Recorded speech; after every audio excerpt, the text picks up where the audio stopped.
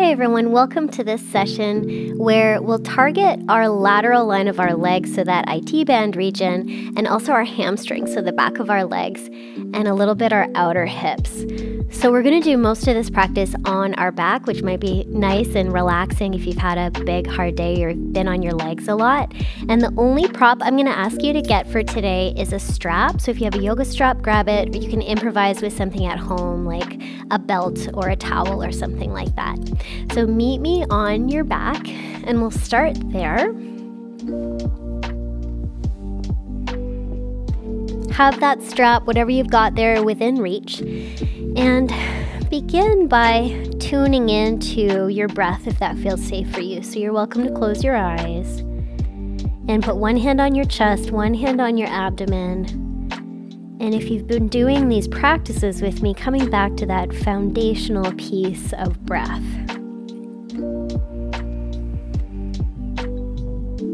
Taking a moment to check in, letting your body weight slowly settle into the ground.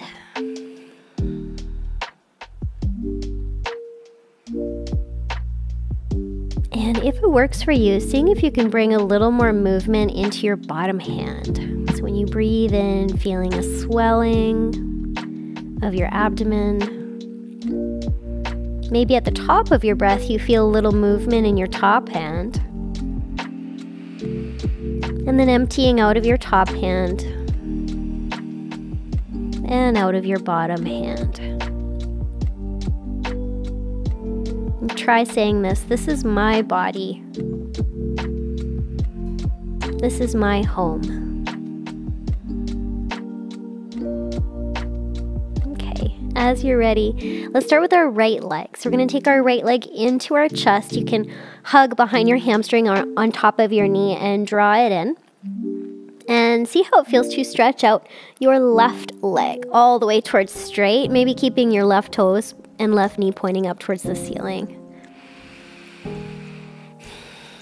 Squishing your right knee in towards your abdomen and towards your armpit on the right side. And then we'll start to take that right leg up into the air. And this is where you can grab a hold of what you've got for a strap. Hook that around the arch of your right foot. And what I often do here is wrap my hands around the strap like a little kind of boxer tape wrap and pull on that so I'm not gripping so hard through my hands. And then you're welcome to bend your right leg and then kick it towards straight, like gas pedal out towards straight. You don't have to get straight, obviously, but go for straight. And then bend and kick it towards straight. Maybe you get a little spread through your toes there, even that stubborn little pinky toe. Stretch out. And you're welcome to pull your toes towards your right shin and reach your heel up. That might give you a bit more sensation in the back of your calf. All right, so this classical hamstring stretch. Let's stay here for a number of breaths. And your leg might be a little further away from you. You can also have a little bend in your knee. And like we've been talking about in these practices, slowly waiting until your body might invite you to stretch out a little more. Sometimes it takes time. And if it's a lot of sensation, you might notice your neck and shoulders are kind of starting to grip. You can explore letting your shoulders relax, letting your head and neck relax any amount. One more breath in here. Breath out.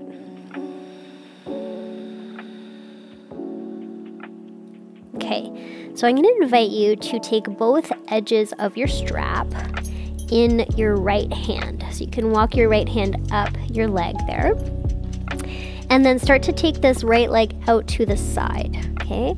So you can start to take it out to the side, maybe until your right elbow hits the ground. And if you want, with your left hand, you can place that on top of your left hip, because your left hip might want to come off of the ground. So you can put a little attention into grounding it, grounding your left backside muscle. If it doesn't work to hold on to the strap, you can let the strap go, make a little kickstand support with your right elbow, and hold onto your leg wherever you get. So let's take a couple breaths into this. Some of you might stretch that leg all the way to the ground. You can explore that while keeping your left hip grounded.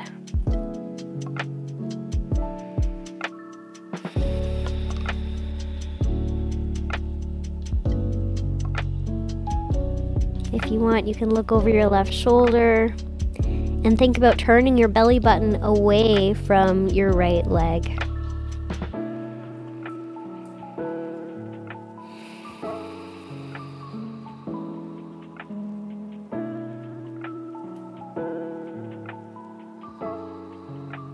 So if you're fighting with your body a little bit here, see if you can come back to following those just right amount of stretch sensations, those pleasure sensations in the stretch. Doesn't have to be anything.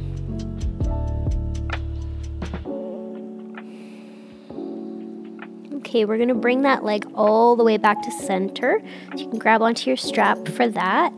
And now we're gonna flip onto our outer left hip, switch our strap into our left hand, and start to come across. So this is where you might start to feel that outer hip IT band, the lateral line of your leg.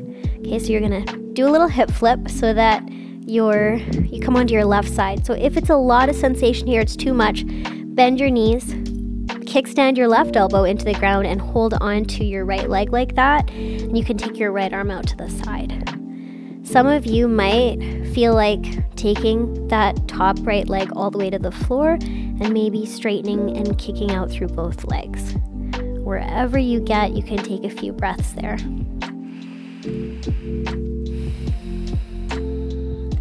To increase sensation of stretch in your outer hip, you can explore taking that top right hip down, away, wow, towards the base of the mat.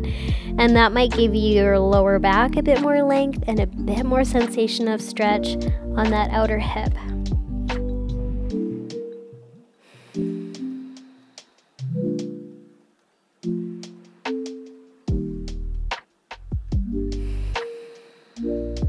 One more option for some of you, if you like, you can lift your head up, bend your bottom left leg and catch a hold of your foot with your right hand and pull your bottom knee more in line with your torso and come back down.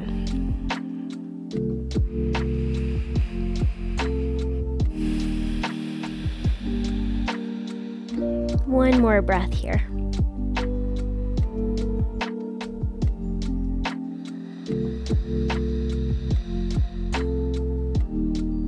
If you're holding your bottom leg, you can let it go. Let your strap go. Turn yourself all the way back onto your pelvis. Bend your right leg. And let's draw both knees in towards our chest. You can cross your ankles here, hug in. Hold onto your knees and circle through the back of your pelvis. I like to imagine the back of my pelvis is like a big bowl, and I'm making contact with the whole bottom of the bowl. And you can go one direction and then the other. Kind of like a massage for the back of your pelvis.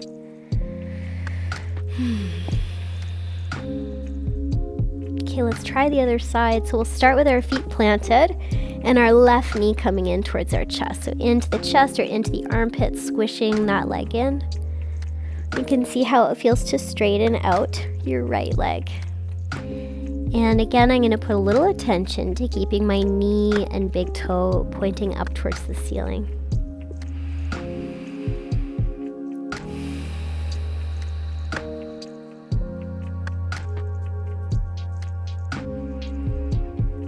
And then we'll start to bring that left leg towards straight. And this is the part where you can grab your prop, hook around the arch of your left foot, and maybe get that little wrap with your hands. You do that little boxer tape wrap and bend your top leg and kick it out towards straight.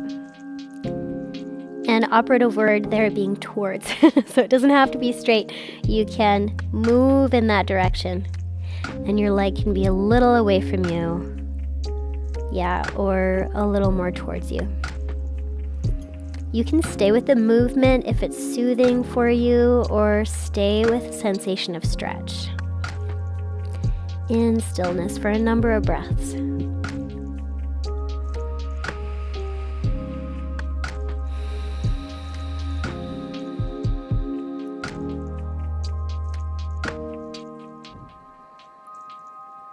Maybe spread your toes. Sometimes I thank my feet for everything that they do when I'm looking straight at them like this.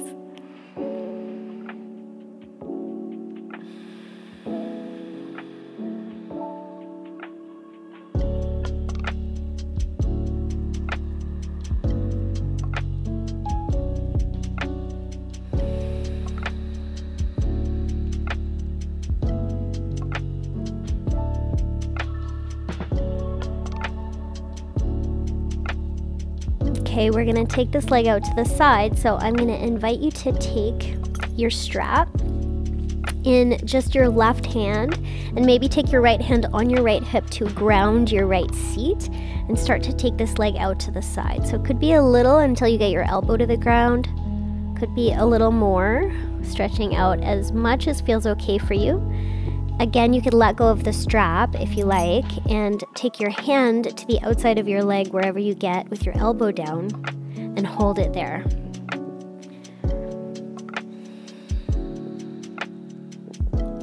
Maybe look over your right shoulder and turn your belly button opposite of your left leg, so kind of turning through your abdomen.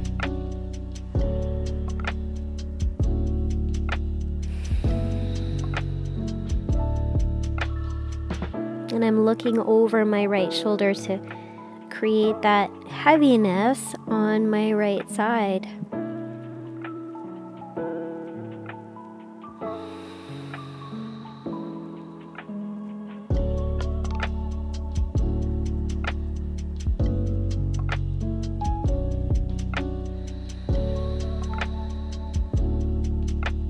Okay, let's start to bring our left leg all the way up.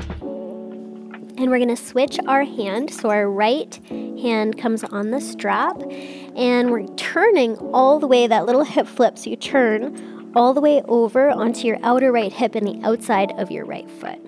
Then you can come across any amount you like with that top left leg. So maybe your right elbow comes to the ground and you stay there, or you can let the strap go and create that little kickstand with your elbow, holding onto your leg. You could take the foot all the way down to the floor. And it's this movement that's really going to get into your outer hip lateral line of your hip here, is to encourage the top hip to move away. You can sometimes even do that with your own hand. And you might get a little more length there out of the left side of your lower back. You can outstretch your arm and look over your left shoulder.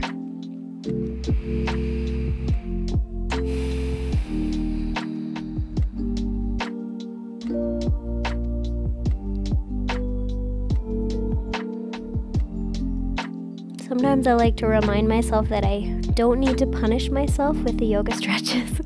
So going to that place where I can feel those pleasure sensations still, breathe into the stretches, and the residue might be a little sweeter if I do that.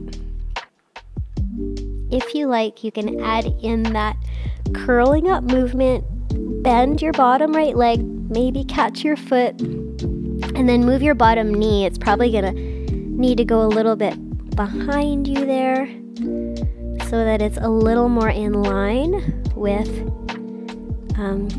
your torso. So wherever you're at, let's take a couple more breaths.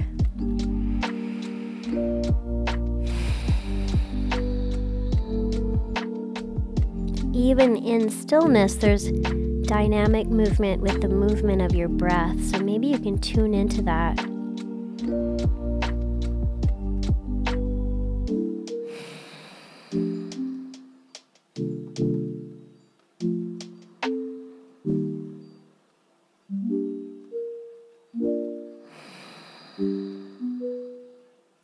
If you have your bottom leg, you can let it go, let the strap go, turn yourself all the way back onto your back.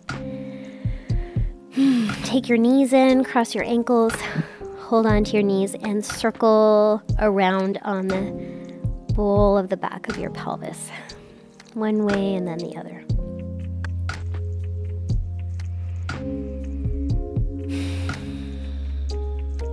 Okay, let's do a crisscross of our knees. So we'll crisscross our right leg on top of our left and then reach for your knees, opposite knees. So left hand on right knee, right hand on left knee, and then draw your knees in towards you. If it's hard to reach your knees, you can take your strap and loop it around your knees as well. So draw that in and feel free to make those little rocking movements. If you like, you can walk your hands down your shins or maybe towards your ankles. And some of you might even grab a hold of the outside edges of both of your feet and lift your shins more up so that your shins are lined up with each other and your feet flex. Wherever you're at there, draw your knees in. Let's take a couple of breaths.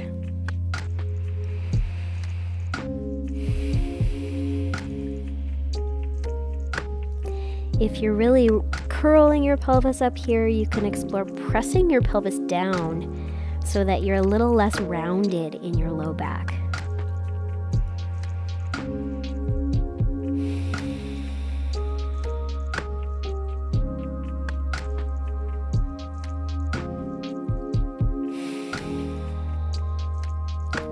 So if by chance you're holding your left foot with your right hand, come across and take your right knee, outer knee, with your left hand. And then start to take your bottom left knee here towards the bottom of your mat and pull your right leg across. So we're kind of coming into that same twist that we were just in from a different entry point. If you like, you can go ahead and go grab your outer left foot and kick that leg out. Exploring that twist, maybe looking over your right shoulder for a breath.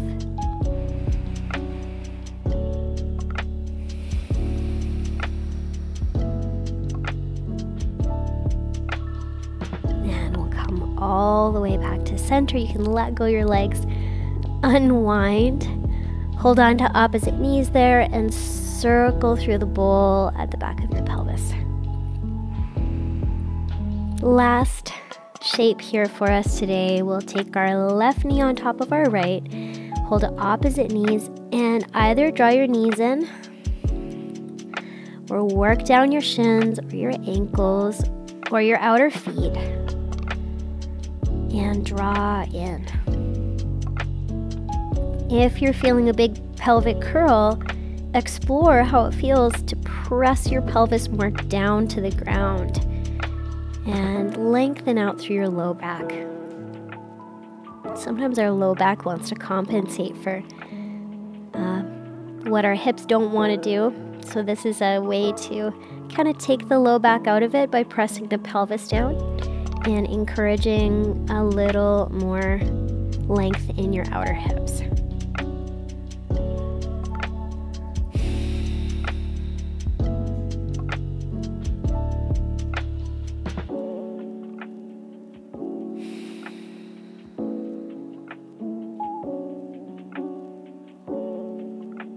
Any little movements are welcome there.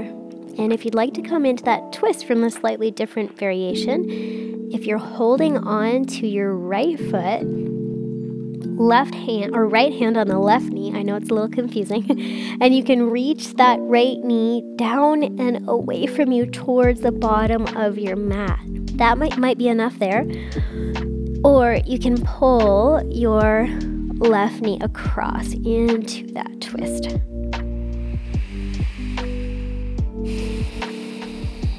Some of you might work your hand to the outside of your foot and kick that top leg towards straight.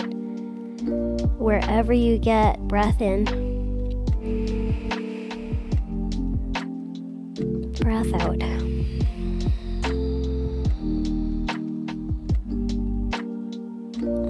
Letting all of that go, coming back to the middle. Cross ankles, take a hold of knees, circle. And the last thing I'll invite you to do before our final relaxation is a rocking of your pelvis. So it feels okay for you, if it feels okay for you. Plant your feet, and it's a heel rock. So it's kind of like if you were to rock your heel like this, but your heels are planted on the ground. So it's a heel rock, and your pelvis ends up doing a little kind of shimmy up and down. Might feel a little bit silly, but you can do that for a couple of breaths. Rock your heels, and it can just loosen up around your hips and your low back. So maybe you do this for 5, 4, 3. You might even feel your head and neck kind of bobbing up and down from it. 2, 1, and then stop and notice the effects of that. I feel like quite a warm rush of relaxation through my hips. Okay, so maybe your hands stay on your body for your final resting shape, or you can take them a little away. You're welcome to outstretch your legs. I'm going to choose to do that today. Outstretch your legs and let the pinky toe side of your feet fall open. Let the thumb side of your hands maybe fall open. And you're welcome to close your eyes and attempt to become the most relaxed version of yourself. Maybe take a big breath in and exhale out of your mouth.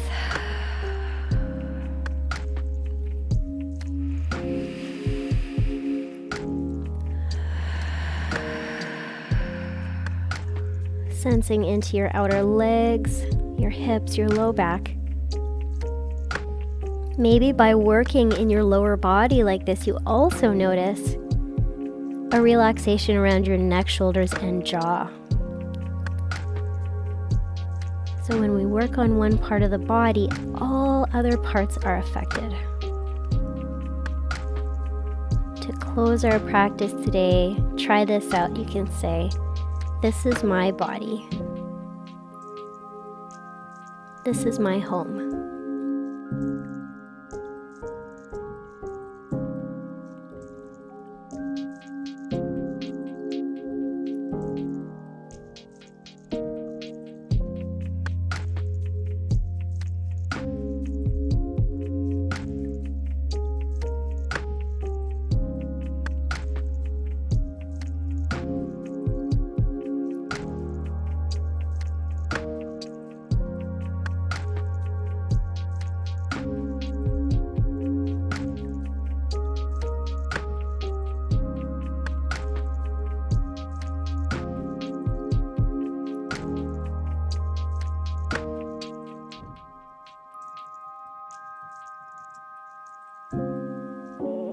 So I'm going to invite you to stay here for as long as you have time for, as long as you like. Thank you so much for sharing in this session with me today.